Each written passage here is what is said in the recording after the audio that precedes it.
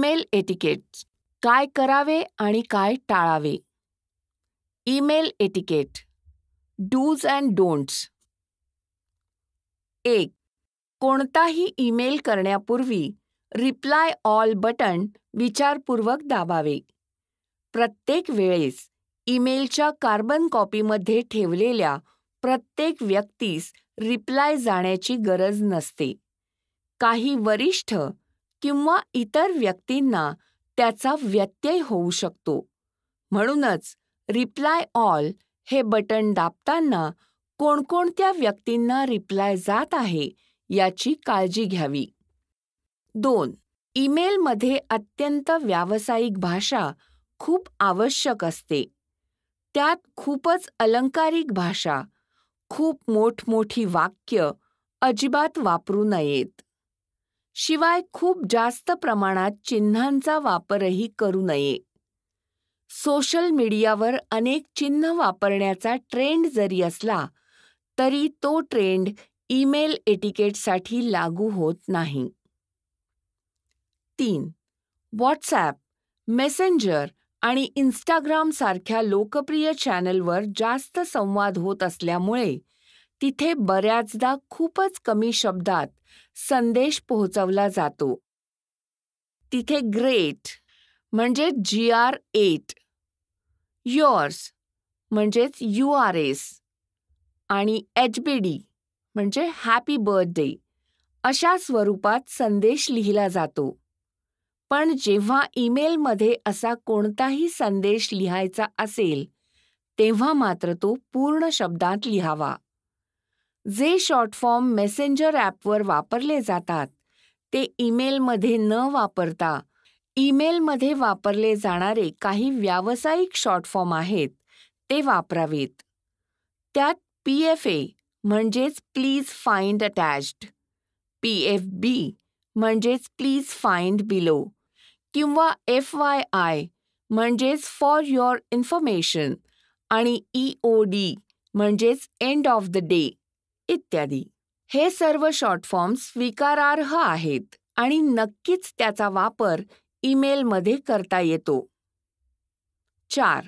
Messenger ॲपवर अजून एक प्रचलित प्रकार म्हणजे इमोजीचा वापर करणे. पण हा प्रकार ईमेलमध्ये कधीही वापरू नये. इमोजीचा वापर केल्याने ईमेल व्यावसायिक परिमाणामध्ये गणले जात नाही. इमोजी नंतर GIF फाईल्ससुद्धा ईमेलमध्ये टाकू नयेत. 5. अत्यंत महत्त्वाची गोष्ट म्हणजे ईमेल पाठवण्यापूर्वी नेहमी व्याकरणाच्या किंवा स्पेलिंगच्या चुका झाल्या आहेत की नाहीत हे पुन्हा तपासून पाहावे. यासाठी F7 या कीचा वापर करू शकता. व्याकरणाच्या किंवा स्पेलिंगच्या चुका तपासणे हे अत्यंत महत्त्वाचे आहे. कधीकधी चुकीने काही शब्द किंवा अक्षरं राहून जाऊ शकतात.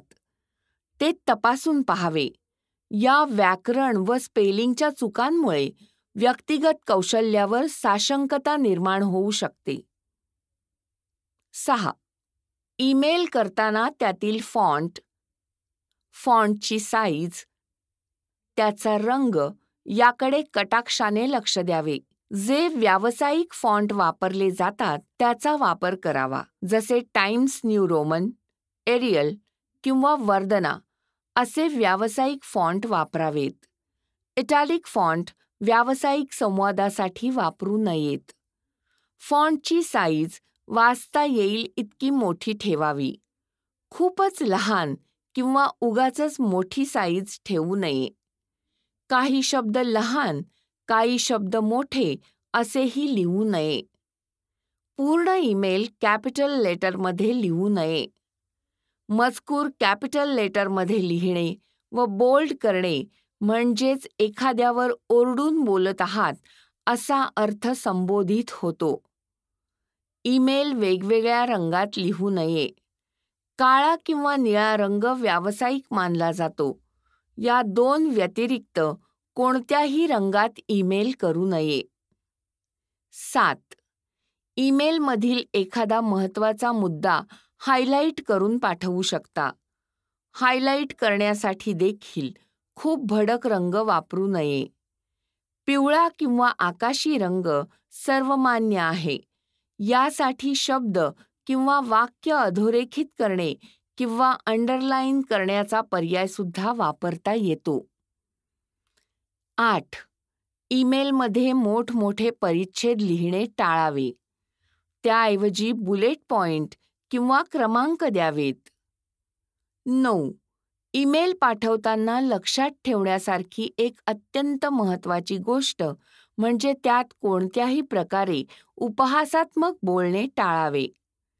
कारण समोरची व्यक्ती ते बोलणे कसे घेईल हे सांगू शकत नाही.